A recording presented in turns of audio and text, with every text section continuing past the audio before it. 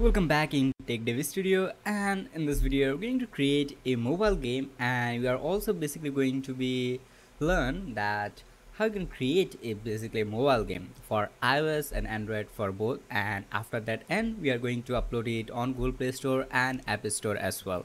So let's get started. The first thing for create a mobile game, first you need to choose a right engine. Okay, I'm not talking about like Unity or Unreal. I'm talking about Unreal Engine version. Okay, so if you go to the Epic marketplaces, there's now tons of engine available, like from 4.0 to 5.3.2. okay, so even I have couple of 4 engine and more 4 source build engine, so I have total 8 engine in my PC. However, so at the point, okay, if you focus at here, let me just write something like that so you can get more focus at here. Okay, fine. So at here, if you see that 5.1, 5.3 and 5.2 and 4.27, I probably recommend to use 5.1. If you have 4.27, it's not very too much issue, but it's going to be face problem for SDK, NDK and JTK and loss of export issue related with 4.27. So I suggest you to use 5.1.1, which I'm going to use. I even don't recommend to use 5.2 or 5.3 either, because these both version have lots of shader issue and compiling issue as well. Also they both engine have some different type of SDK requirements. So at this point I suggest you to use 5.1.1, which I'm also going to be used. We are going to use additionally more 3 plugins at here: TDS Hero plugin, and Easy Network TDS, and also one more plugin for our, which is basically Easy Mobile Touch TL. So these 3 plugins help us for our mobile project as well. These 3 plugins is very needed, so just install it. Okay, so once you open your engine now, because now you need to have a idea about your game, like what are you going to develop. So in my case, I'm going to develop a realistic but also a good content game, and I want to make it kind of like an open world. So yeah, but it should be in a mini open world. We can't make a super huge level, so we need to keep it in mind. So I'm going to choose as if you can see that mobile, and the quality preset is maximum, so we can use post process and other thing as well. And then I'm not going to choose it started content because it's not needed, that's why. And let's give it our project name. I'm going to give it at Unreal next gen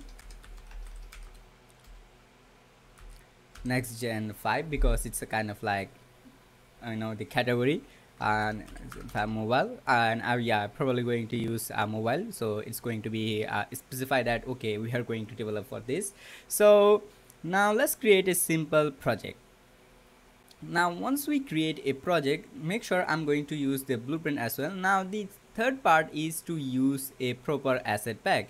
Okay, but we are also need to do some configuration in our project settings. So let's let's first fix this thing in this part, and in second part we are going to be add the needed asset what we basically need, and we start some development as well. So now the engine is loading, and after that engine load, your first duty is to create some basic settings, which is really needed. And yeah, it's must needed, otherwise it's going to be very difficult for you to navigate the project in the future. So yeah, I'm not sure why is the engine and why it didn't open yet. I'm not sure. Yeah, okay, it's open.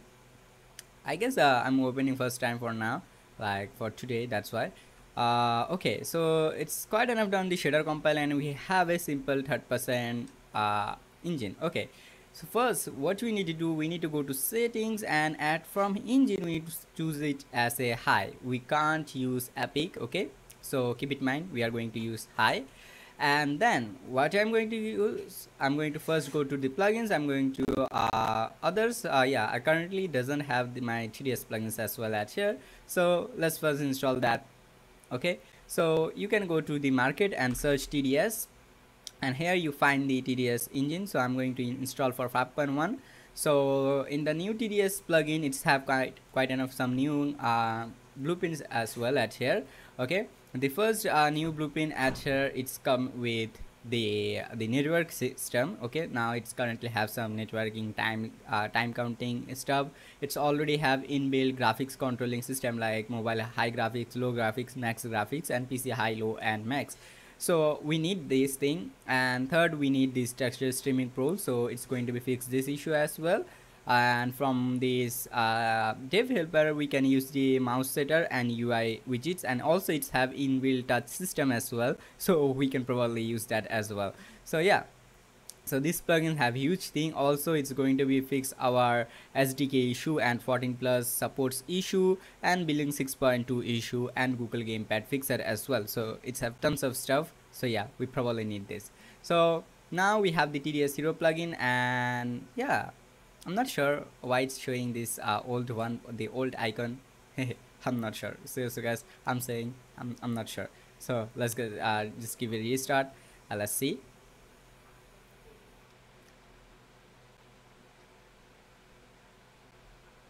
Okay, currently we have everything. Let's go to the blueprints, and I'm going to just give a check that TDS. Oh yeah, it's quite enough. Have the plugins and the blueprints as well. Okay, fine. Okay, the first thing what I'm going to do, I'm going to first, because you can see my editor have some weird stuff, so I'm going to give a default load layout. So it's going to be enable this thing. Okay, fine.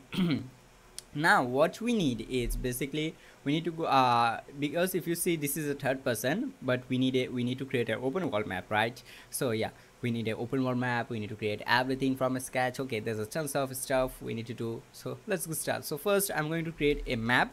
Okay, this map allow us to indicate, okay, this have our all maps, that's why. And then instead of that, I'm going to create a level called, what I can give it in, let's give it in a map 1. Okay, so map 1. Okay, fine. So in the map 1, this is basically our the first level where our player going to be played. Now at here, because we want as it's a open world, but make sure the open world is a really huge world, like we do make lots of landscape, huge stuff.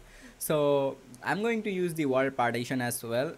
Okay, so you can go to the settings, world settings, and here you find here that enable world composition, use client slide level streaming, because this is needed. And what we need more, I'm not sure. Yeah, so world, it will consider it the world partition, so it's blah blah stuff, so we can fix it later. I'll show you that how you can fix this in a later.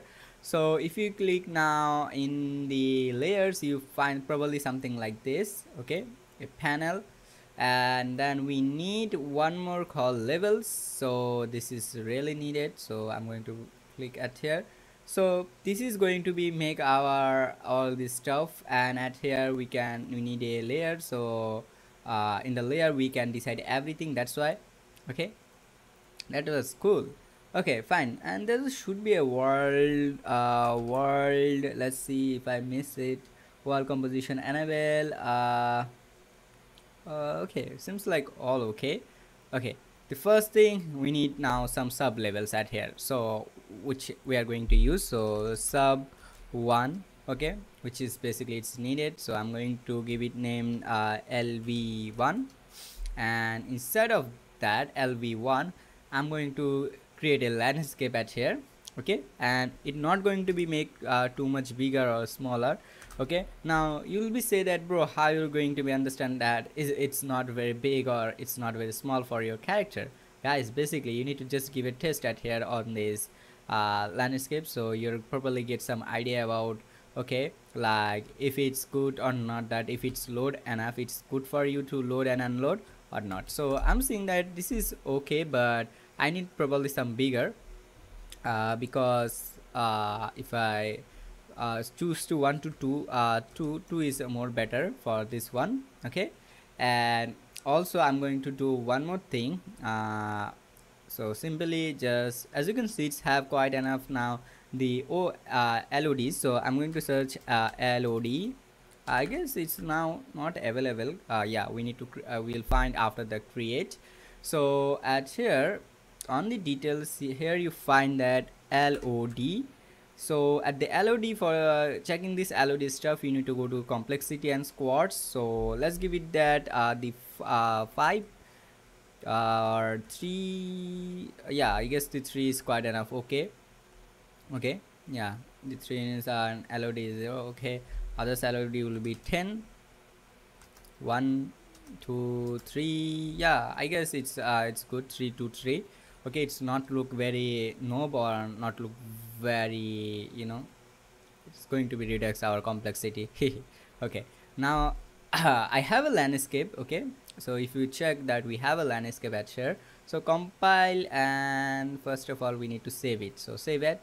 Now let's back to our original map, which is map 1, and at here, here's our level. So what we can use, so I'm going to here add a directional map, and I'm going to make it as a load. Okay, I'm not sure why is this landscape right now. Okay, there's a go.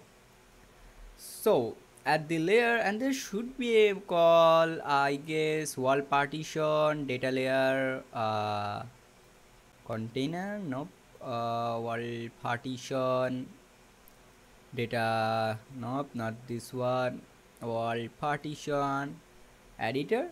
Yeah, there should be editor. I'm not sure why is this, why is this lever has been gone. I need to check the wall partition some. Oh yeah, that is good. That's what I'm looking, this editor. So we can choose it at like something like this. We can move it as here, blah blah blah. So it's really cool stuff. So yeah, so let's keep it at here, and let's focus on our landscape design. Okay, the first thing, this is going to be our basics where our player going to be spawned. So something like this, and I'm going to spawn him as on the middle. Okay, so yeah, our player going to be probably spawn from the middle. Okay, there's the city will be going to be start and everything. Okay, fine. Now the second thing what we need to do, we need to go to project settings, maps and modes, and at here let's give it for now the map 1, but in the future we need to change it, so keep it in mind. Okay, the third is we need to create some instance and save game mode as well. So let's create a system. Let me just remove my this button hat here. Okay, now it's good more. Okay, so let's give it name a system. So in the system we are going to create some very cool stuff, and it's very neat. So first we need a game instance. So let's give that inc or ugins, which is our game engine, what I can say, instance. Yeah, then we need a save game mode, so we can probably save some data. So you save, okay, something like this.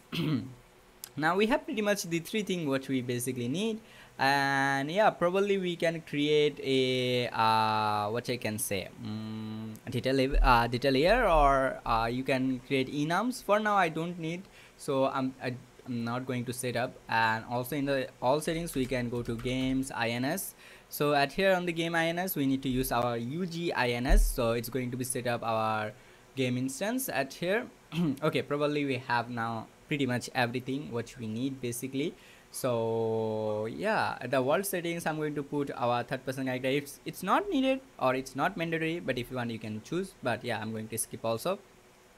For the directional map, because it's a really cool high quality game, so I'm going to give it a movable shadow, and also I'm going to set it the landscape, the lux to 3. Also one more thing we need to do, I forget that in our landscape, this one, it's have called shadow sha, and we can disable it because we don't need it, that's why. And you can say, or I don't need that. So let's go back to our map, and I'm not sure where is my level going. Oh yeah, we need to make it as a load. Okay, now we have this thing, and we also need one more thing, because in Unreal Engine 5.1 there's this little bit issue called in with the skylights. So it's mean that if you drag and drop this one, and if you click on like this, so it's not go, but some of cases it's also go. So yeah, you need to keep it in mind. Also for the visual effects, I'm going to use the process, but I'm not going to use for now because the process is the last work. And for the light, you are probably going to be use skylights. I'm going to set up with some movable, and click on save. And for the project settings, we need to do some control in our rendering. The fast forward, we must need that, and the fx and ttr, there I'm going to use the mass, so we'll get better performance, not for performance, you can say the more better sharpness. And at here, where I see the lumen, so I'm going to disable the non-lumen because I don't need lumen. And at here I'm going to set it to 64, so it's not going to be give us a very cool or really high reflection, but a decent reflection, but more better quality. That's why I'm going to use this one. Okay. Oh yeah, fine. Now for the virtual shadow, because it's a mobile game, so I'm not going to be use virtual shadow, I'm going to use traditional shadow mapping as well. now, now you'll say, bro, why you are using this, or what why you are, what are you doing? Why I'm doing this, because the virtual shadow mapping is most costlier than the shadow mapping beta, that's why. Also for our anti-aliasing method, let's give it to MSS, and I'm going to choose it at a 2x MXSS, so it's going to be give us more better quality. But if you want, you can choose the non-MS as well. So yeah, it's probably give you more better and everything will be good.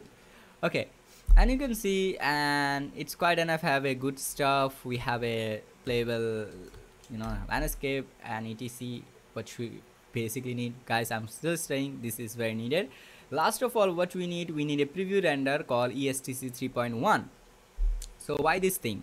This thing will be help us or allow us to see the actual shader. Okay, it's, yeah, I know that it's not going to be give us 100% accurate shader like Android, but it quite enough, it's almost give you the 70 to 80%, which is basically very useful. So you can just say that, okay, are the trees or the rocks are rendering properly or not. Okay, there are lots of issue, anything else also.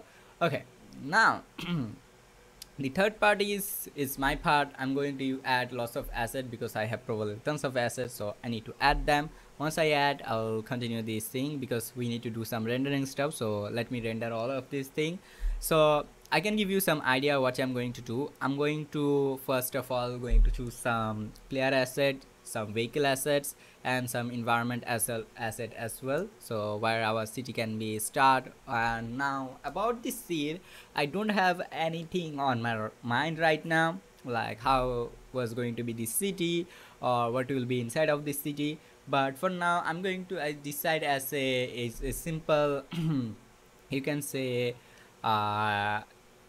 it's some city, but more like a village, so there's a not too much will be crowded. Also there's a not too much will be, you know, that if I say like the buildings, so yeah, it will probably look good. Yeah, but some of case, like you can say the the mid towns, okay, like that.